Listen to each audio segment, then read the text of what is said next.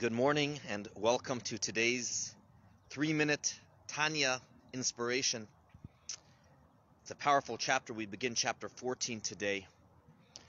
I'll begin with a confession. I don't particularly like tomatoes. I just never cared for them much. If I'm eating a salad, I'm alone and there are tomatoes in it, I will probably take out those tomatoes. In a group setting, I don't have to make a scene.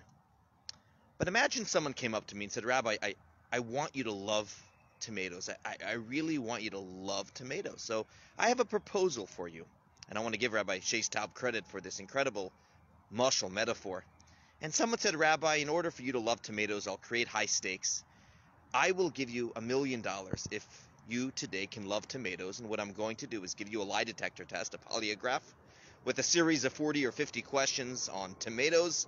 And if the conclusion is that you love tomatoes, you'll get $1 million. And if not, you owe me $1 million. That's scenario one. Scenario two, Rabbi, I want you to eat tomatoes every single day this year, all 365 days, excluding Jewish fast days. You need to eat at least one tomato. And if you can do that successfully, I'll give you $1 million at the end of the year. If you do not, even if you only miss a day or two, you owe me the $1 million. Scenario two. Scenario three, we'll do the lie detector test again. But instead of doing it now, we'll do it in 1 year from now. And you can do whatever you want, use whatever methodology you want during the course of the year to try to develop a taste for tomatoes. But again, at the end of the year, you love tomatoes, you get $1 million. You don't love tomatoes, you give me $1 million. Now, out of those three, and I see a few people listening live now, which of the three would I choose?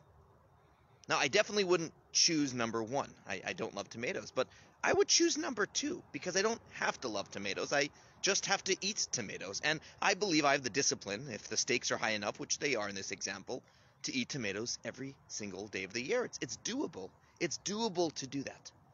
So in today's Tanya, at the beginning of chapter 14, the author of the Tanya, the Alter Rebbe, says that being the Beinoni, who is the hero of Tanya, is doable.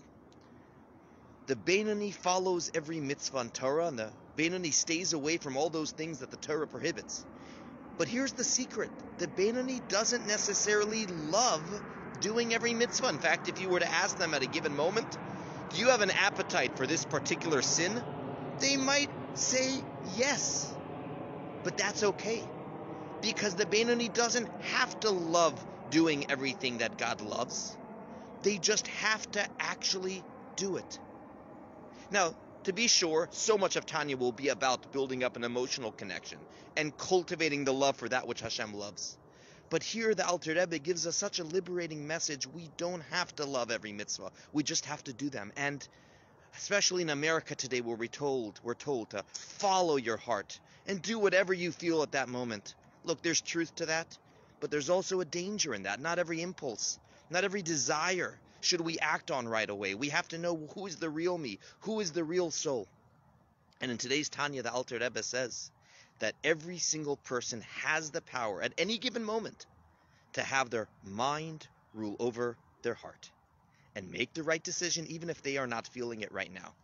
So next time you're told to do a mitzvah and you're not particularly in the mood, and you say, why should I do it right now? Know there's value to that. Know that you are exercising this ability of the mind ruling the heart. And know that right now you have the ability to be a Beinoni, even if for just a moment. Have a great day.